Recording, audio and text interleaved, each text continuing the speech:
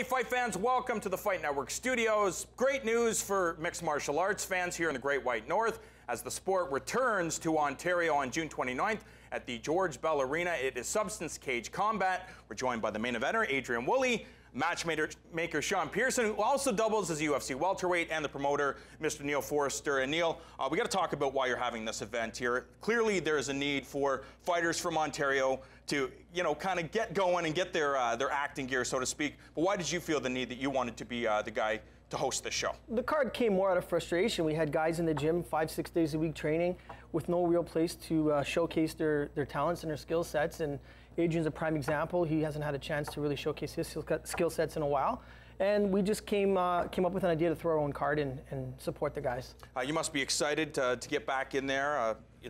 I'm not going to talk about the age here, but years definitely ticking away, and you obviously want to get to the biggest show in the world, and that is the Ultimate Fighting Championship, and you have to be active right now. Is that why you're taking this fight? Obviously. Obviously, it's anytime I get an opportunity to get in the cage, I'm going to jump at it. But it's great that it's here. And again, it's here in Ontario, and it's against a great opponent, and it's for a great cause here in Ontario. So I'm pumped. At 125 pounds, making your flyweight debut. Why 125 pounds for you? That's what I used to wrestle at, and I know that internationally, that's the weight that I had to be competitive at. The 35ers, they're big kids, and to be competitive at the top level, I'd have to be, probably down where I belong at flyweight. So for me, it's just the natural weight. And Sean, just talk about the challenges.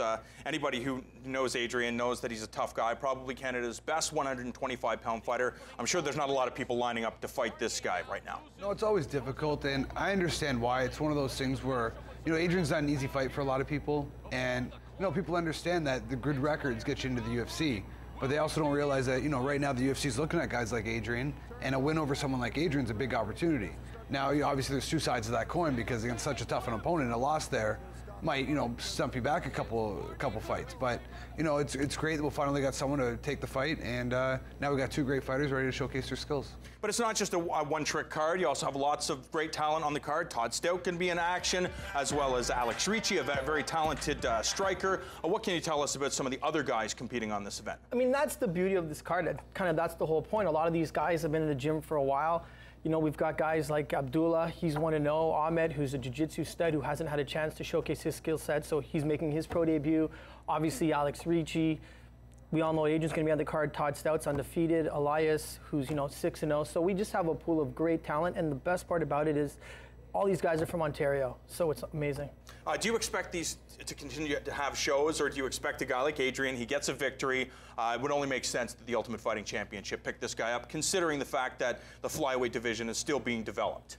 Well, I don't want to run before we walk, but there's already been conversation due to the support that we've gotten from everybody from the different gyms, the different retail outlets. Everyone in the community has been so supportive. There's been an abundance of fighters wanting to get on this card that we've already started to talk about creating a second card towards the end of the summer. I have had that conversation already with the Athletic Commission. They want to see how this one goes. But the way that things are shaping up, it looks like we're going to be here for a while, and we're going to do a few of these a year for sure. And Sean, when you hear about mixed martial arts, everybody thinks about the UFC. Ontario, for years, was considered to be the hotbed of mixed martial arts, but outside of the UFC, people didn't really know, but there's still great talent. We see guys like Adrian who have fought in elite organizations like TKO, and do you believe that the sport is going to continue to grow from a grassroots standpoint? Well, I think the key to growing are these grassroots shows, and with these shows, because what you're going to do is you're going to build fighters. The biggest problem that Ontario fighters have had to date is they haven't had an avenue or a venue to build their careers. It's always been, we go to Montreal, we go over here to get these fights. We had a short spurt where we had, some Ontario promotions up and going, but it was only, I want to say a 2-year period. So I think if we can build with smaller shows and get the local fighters more appearances, more face time, we can actually start to build their careers. And with each individual fighter building their career, that's going to be good for the gyms at the grassroots levels too, because you're going to get more publicity to each gym with each fighter. So I think only great things can happen with these small promotions building up. And obviously you have the luxury, because you've had that same path. You've traveled around before making it to the UFC, and you know kind of the right way and the wrong way to go about steering the careers of these guys in the right direction. For sure, and really what it's about, it's not the way I did it, but the new way is, you get two guys and you evenly match people continually. You know what I mean? You got guys with, right now we're trying to, for the most part, five fights or less for our first show, and there are a couple exceptions to that rule where we got a main event here, but try and build the guys slowly and try and evenly match everybody, and that way fighters can build their careers and get their confidence going rather than feed everybody the wolves right away and just the strong survive. You know what I mean? Where it's you feed a guy who's 3-0, oh, let's give him a title shot already. That's not the way we want to do things. I don't think if we're going to have titles. It's not on the discussion board yet. Right now, we just want to build fighters, let them fight, and grow their careers to where they want to be. And Adrian, for you, your good friend Sean, how refreshing is it that you have a guy that you can kind of follow the same path, a guy that's looking out for your best interests, who has been there, so to speak? Oh, absolutely. I mean, Sean's been a pioneer in the sport for a long time, and he's going to continue to be that person that all of us look up to as far as being that guy. So it's perfect for me as him to be my manager / friend. Was that a short joke at him looking up to me? Because I thought it was. I thought it was a short joke. But I wasn't going to let it slide. Last thing I have to ask, where can people get tickets? Tickets are going to be available this Friday at ticketbreak.com. They'll be available at 10 a.m. on Friday. Again, ticketbreak.com. There will be some retail outlets. If you go to our Twitter handle, which is Substance Combat, it will also let you know which retail outlets will be selling tickets.